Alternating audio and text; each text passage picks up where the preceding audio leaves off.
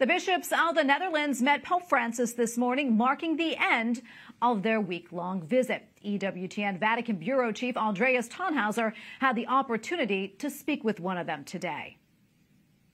So with me here in Rome is Bishop Roberts from the Netherlands, and on the final day of the ad limina visits of the bishops of the Netherlands to the Holy Father here to the Vatican, he wants to also tell us a little bit how it went. Bishop Robert, what could you tell us about your meeting with the Holy Father? Yeah, that's indeed, it's the final day of our ad limina visit. The last one was 9 years ago. Normally it should be about 5, but with Corona and everything, with COVID. But we finally were here. It were good days, and today was a bit of the highlight of the week. The visit with the Holy Father. He's very informal, and so it's very relaxed actually. You just have a conversation. It's like a coffee visit. No formalities, just shaking hands, sitting around him, and no reading of papers, nothing. He just said anything can be discussed here, and it can be said. You can even criticize the Pope, only in here, not out here. It was very good. What was his message to the faithful in the Netherlands? Well, in first instance, he led the talking to us. So what's the situation in the Netherlands? You probably know we were one of the most Catholic countries in the world, with Ireland and so many missionaries from all around. We sent them to all over the world.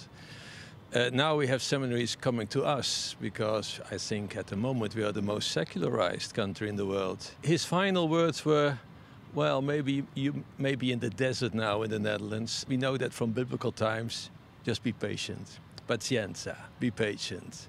And continue doing what you can do. And that's a good advice, I think. So this was also on the situation of the church in the Netherlands, but also the Netherlands are known for being very much in favor of, for example, legislation like euthanasia, one of the first countries legalizing euthanasia. Yeah. What's the response of the church to that? Yeah, well, as I said, we are totally secularized. It is quite bad. We were always the first with, well, the good things and the bad things. The strange thing is everyone can see what the results is of this bad situation, and they still all follow us. But it's abortion, it's euthanasia, it's gay marriage, and now it's woke and it's gender. By the way, this gender issue was addressed by our cardinal, and actually said things are so confusing. A doctrinal letter or maybe even encyclical would be good if it came from Rome. Real quickly also, we're in the middle of a global synodal process. How was that perceived in the Netherlands? If you go to the average man in the street and you ask 100 people, maybe one ever heard of it. Well, you mustn't forget church attendance from all the baptized is at its best 2%. And just a small number of people showed up in parishes when this was discussed. I have no idea where this is going to lead to, because who are we talking to, listening to, because it's all listening? Everyone. About what? Everything. All kinds of everything.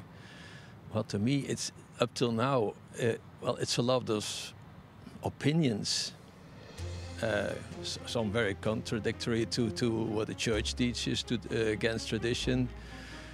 Some in favor, but I don't know what's going to lead this to. Well, of course, we are not a parliament, but I don't know. Bishop Roberts, about the situation of the church in the Netherlands, thank you for being with us in Rome. Andreas Thonhauser, EWTN News Nightly.